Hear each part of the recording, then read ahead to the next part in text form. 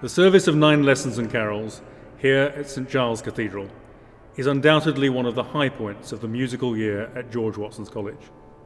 It is also the point when, for many of us, Christmas really starts. Unfortunately, for the second year running, we've been unable to welcome as many people as we would like to join us on this joyful occasion. However, we have been able to bring our choirs and our readers together in the cathedral this year to begin the celebration of Christmas as it should be celebrated. And as an additional good thing, we've been able to welcome you, wherever you are in your homes, in the city, in the country, or indeed around the world, and bring you, we hope, the spirit of Christmas. Thank you for joining us, and Happy Christmas.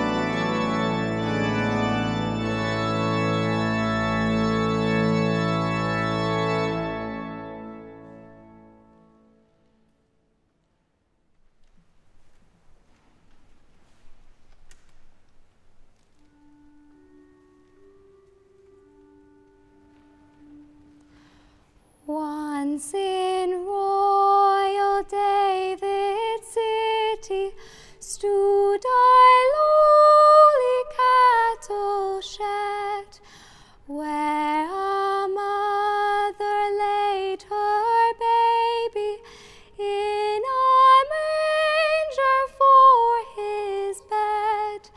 Mary was that mother mild, Jesus Christ, her little child.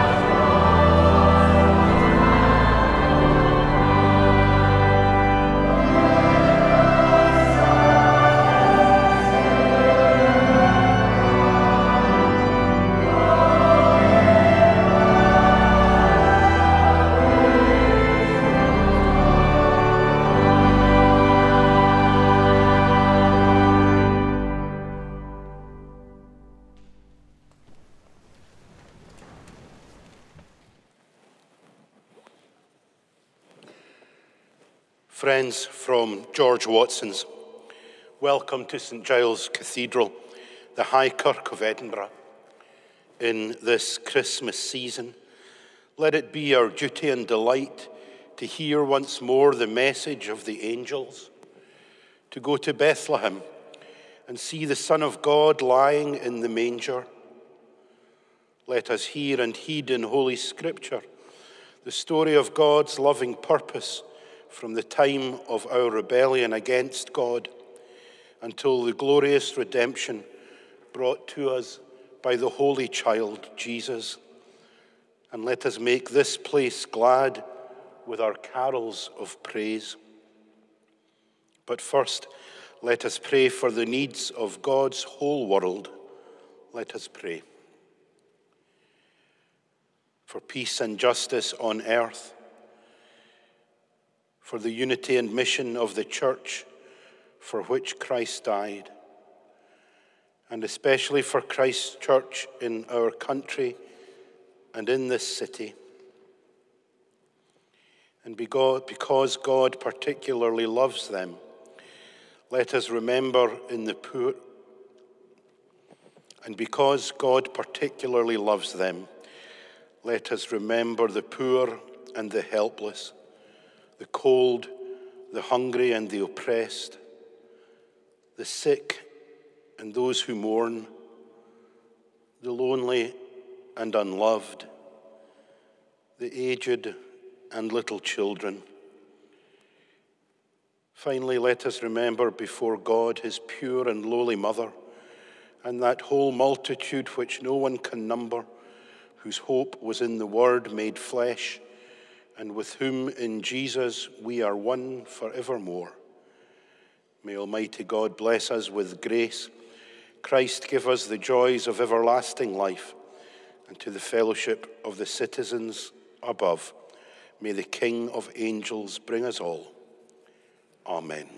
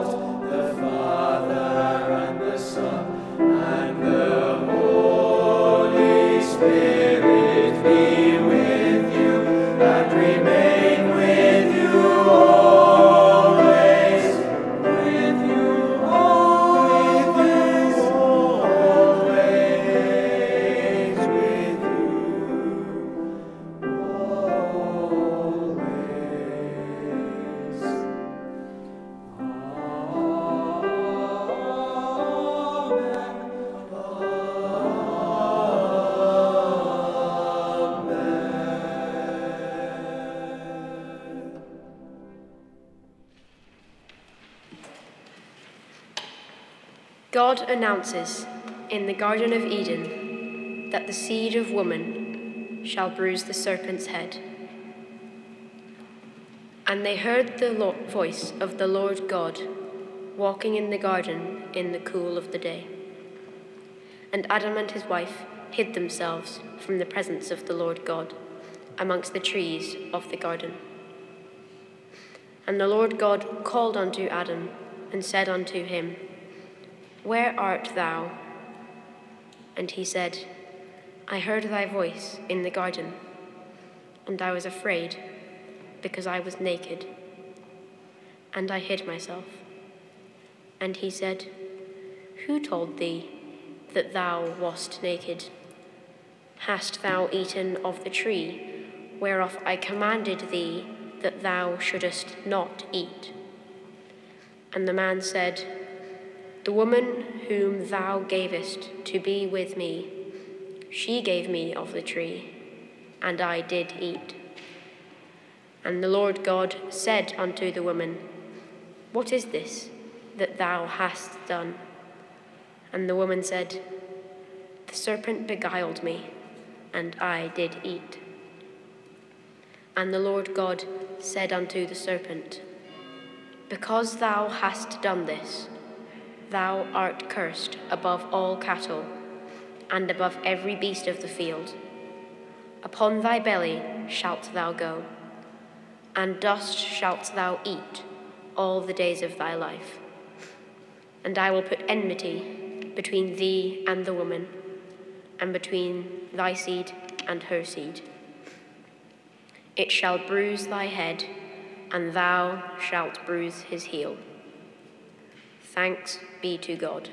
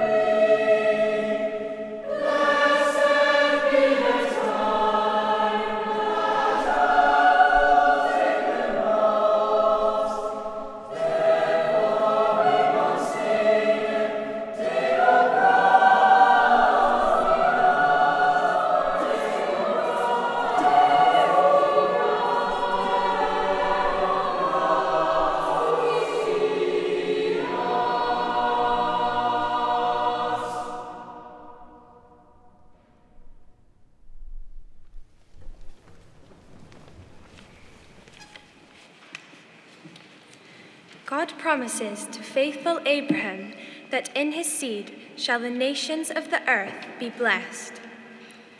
And the angel of the Lord called unto Abraham out of heaven the second time, and said, By myself have I sworn, saith the Lord, for because thou hast done this thing, and hast not withheld thy son, thine only son, that in blessing I will bless thee, and in multiplying I will multiply thy seed, as the stars of the heaven, and as the sand which is upon the seashore.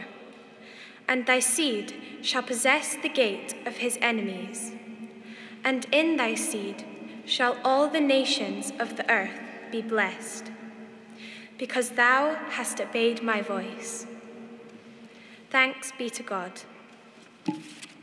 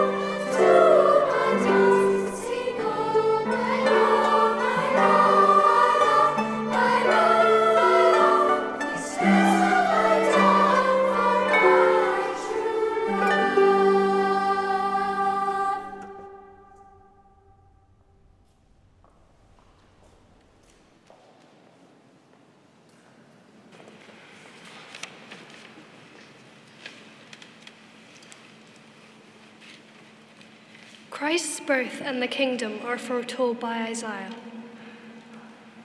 The people that walked in darkness have seen a great light. They that dwell in the land of the shadow of death, upon them hath the light shined. For unto us a child is born, unto us a son is given, and the government shall be upon his shoulder, and his name shall be called Wonderful, Counselor, the Mighty God, the Everlasting Father, the Prince of Peace. Of the increase of his government and peace there shall be no end, upon the throne of David and upon his kingdom, to order it and establish it with judgment and justice from henceforth even forever. The zeal of the Lord of hosts will perform this. Thanks be to God.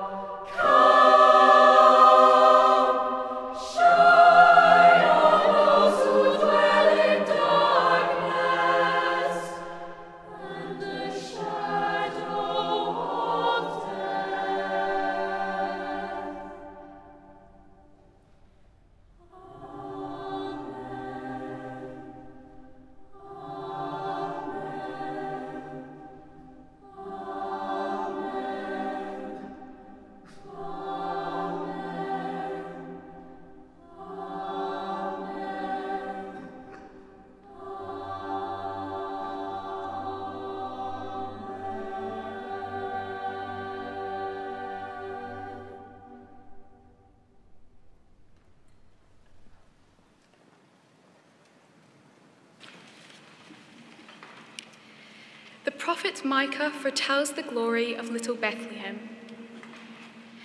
But thou, Bethlehem Ephratah, though thou be little among the thousands of Judah, yet out of thee shall he come forth unto me that is to be ruler in Israel, whose goings forth have been from of old, from everlasting. Therefore will he give them up until the time that she which travaileth hath brought forth.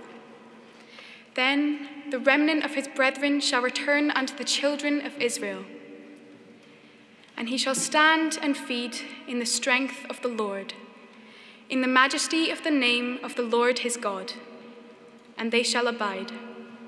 For now shall he be great unto the ends of the earth. Thanks be to God.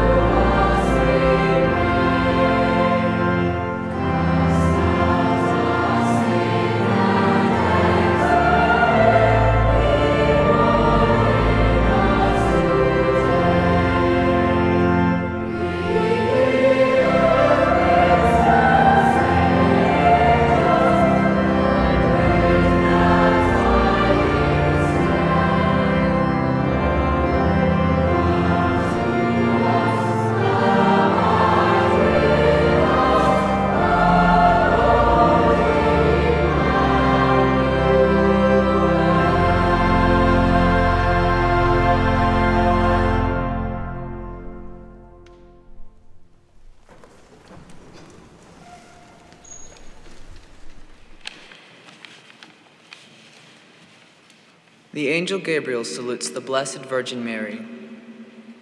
And in the 6th month, the angel Gabriel was sent from God unto a city of Galilee named Nazareth, to a virgin espoused to a man whose name was Joseph of the house of David, and the virgin's name was Mary. And the angel came in unto her and said, Hail, thou art highly favored, the Lord is with thee. Blessed art thou among women.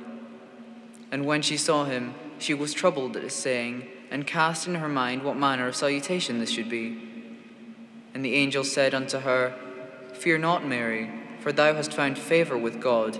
And behold, thou shalt conceive in thy womb, and bring forth a son, and shalt call his name Jesus. He shall be great, and shall be called the Son of the Highest, and the Lord God shall give unto him the throne of his father David, and he shall reign over the house of Jacob forever, and of his kingdom there shall be no end. Then said Mary unto the angel, How shall this be, seeing I know not a man? And the angel answered and said unto her, The Holy Ghost shall come upon thee, and the power of the Highest shall overshadow thee. Therefore also that holy thing which shall be born of thee shall be called the Son of God. And Mary said, Behold the handmaid of the Lord, be it unto me according to thy word. And the angel departed from her. Thanks be to God.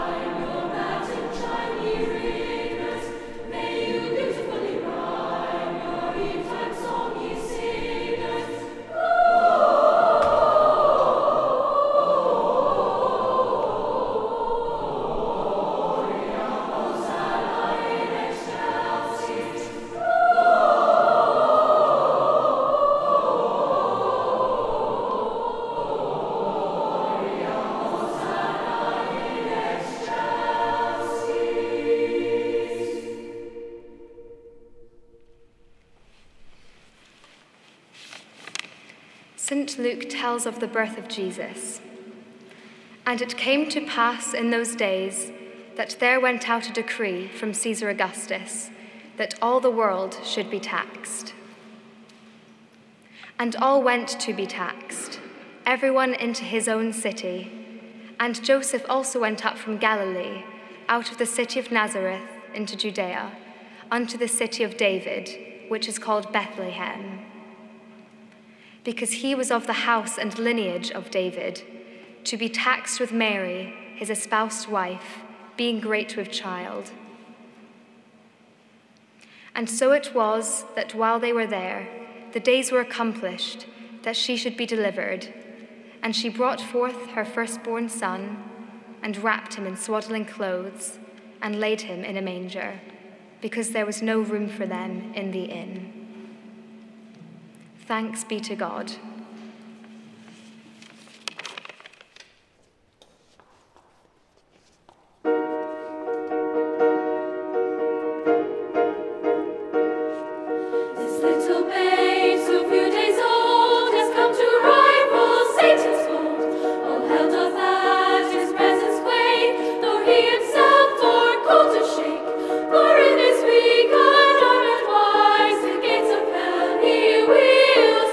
Surprise.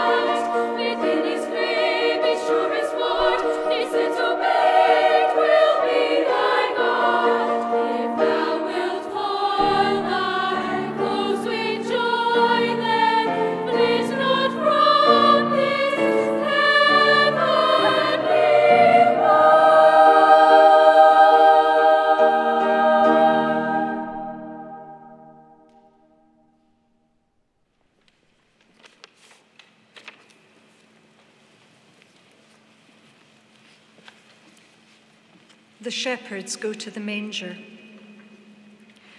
And there were, in the same country, shepherds abiding in the field, keeping watch over their flock by night. And lo, the angel of the Lord came upon them, and the glory of the Lord shone round about them, and they were sore afraid.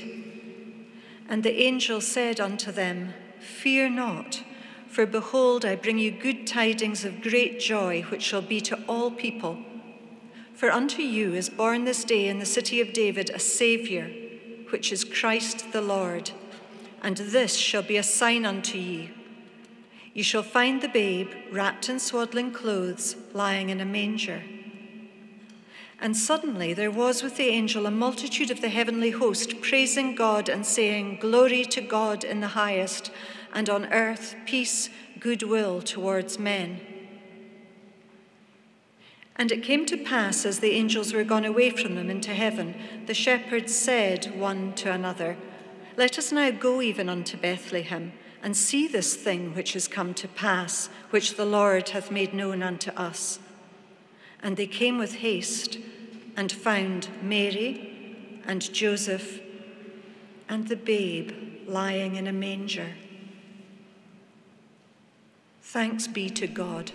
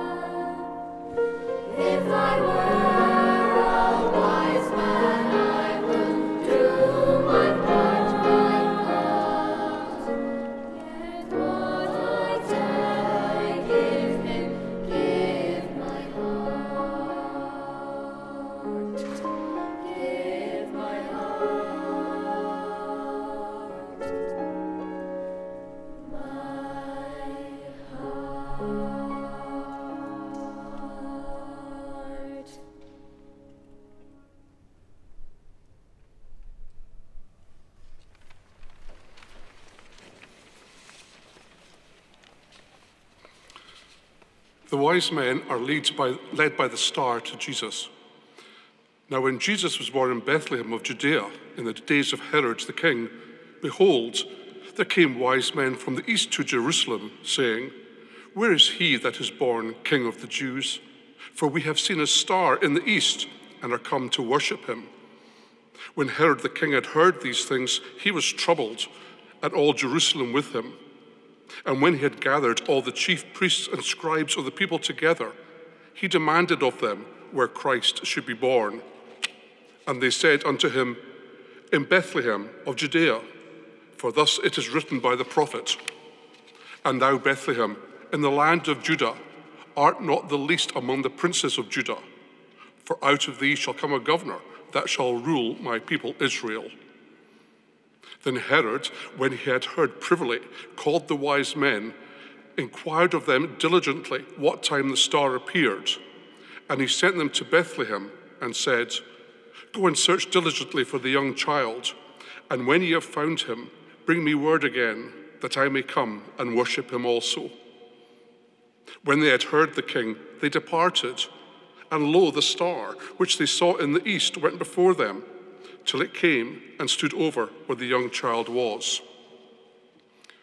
When they saw the star, they rejoiced with exceeding great joy. And when they were come into the house, they saw the young child with Mary, his mother, and fell down and worshipped him. And when they had opened their treasures, they presented unto him gifts, gold and frankincense and myrrh. And being warned of God in a dream that they should not return to Herod, they departed into their own country another way. Thanks be to God.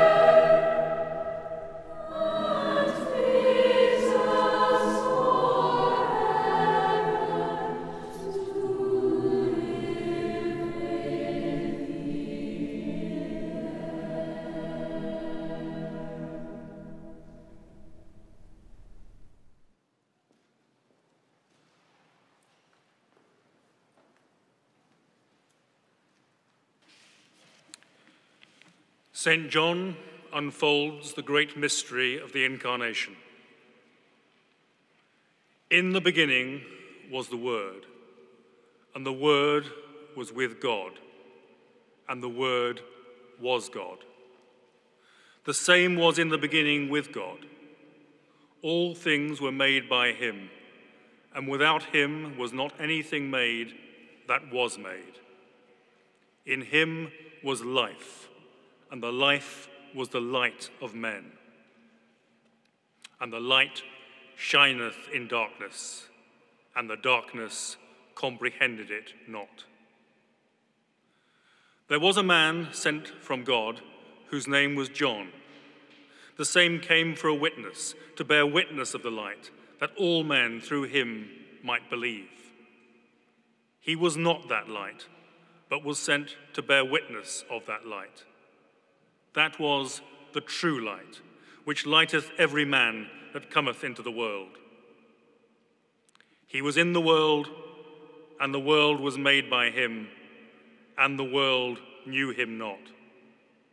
He came unto his own, and his own received him not.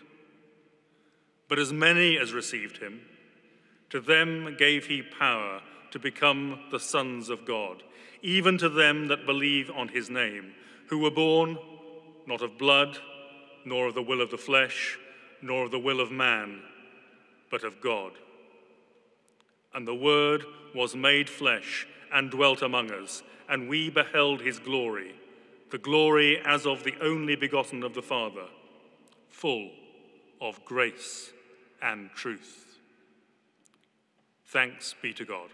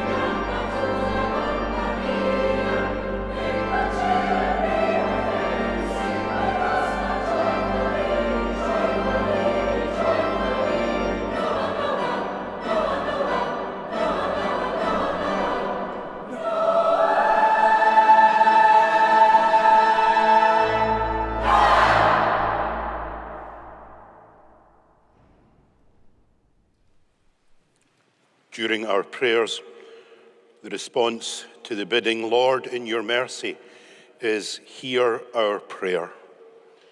Let us pray. God, who gave us hearts to love each other, hands to fashion the world around us, and minds to think and learn and improve our communities, we give you thanks for the blessings bestowed on all this day. We give thanks for George Watson's College, for teachers and students engaged in the sacred task of educating and learning, for the support staff and administrators, ground staff and janitors, all who make the mission of the college possible. Lord, in your mercy, hear our prayer. You are a God of truth who loves your world. So bless the work of all schools and colleges and universities, that in them the truth may never be denied, betrayed, or concealed, but be honored, followed, and obeyed. Guide teachers and students in their endeavors to seek and serve the truth. May their learning never cut them off from the community, but lead them towards enlarged and selfless service. Lord, in your mercy, hear our prayer. O God, who came to us in the vulnerability of a little baby and whose family was displaced by the violence of a tyrant, hear our prayers for the most vulnerable in our world, children without proper shelter and sustenance, families wandering as refugees, parents fearful for their children's future. Lord, in your mercy, hear our prayer. And accompany us again to that stable in Bethlehem, in which lies the hope for a world of peace and love and goodwill. And may that hope become a reality in our world this Christmas and forevermore. Lord, in your mercy, hear our prayer. Amen.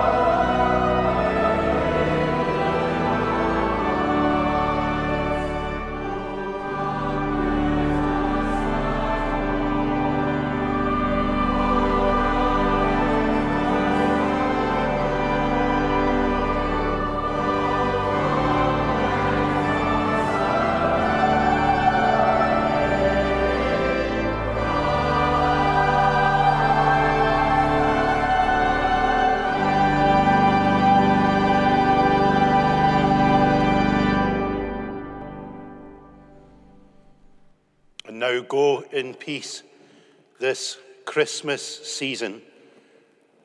Be of good courage. Render no one evil for evil, but hold fast to the good.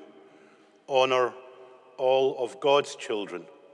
And the grace of our Lord Jesus Christ, the love of God, and the communion of the Holy Spirit be with you now and forevermore. Amen.